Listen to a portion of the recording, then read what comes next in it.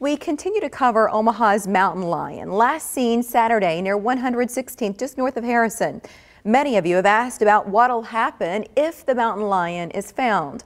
3 News Now reporter Jill Lampkins went to find out. The mountain lion response plan, a plan set in place to kill the animal if found within city limits. I talked to an official with Nebraska Wildlife Rehab about this complicated decision. It's just that we're in a place where we don't have a lot of other options in Nebraska, right? And we all want to see this animal live a natural life out in the wild where it belongs. The lack of options is because land in Nebraska is 98% privately owned.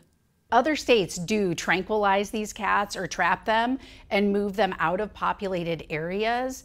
It's just that generally that is states that have more public land. The Nebraska Game and Parks Response Plan is a detailed protocol which is over 20 pages long.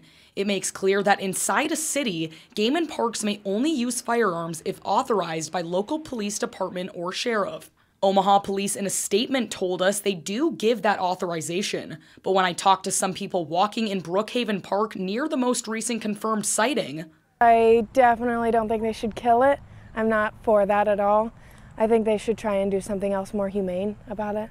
Ideally, if it poses no immediate threat to someone's safety, I think it should just be returned to its habitat to avoid any sort of mess or unethical thing happening. Game and Parks as well as police both say their obligation is to protect the public. In Southwest Omaha, Jill Lampkins, 3 News Now. A rep from Nebraska Game and Parks wasn't available for an interview, but did provide reasons beyond a lack of public space, saying zoos typically don't accept adult mountain lions that have lived in the wild because they don't do well in zoos and get stressed by people. And tranquilizers can take up to 10 minutes to take effect, which can pose a threat to the public if the animal tries to get away.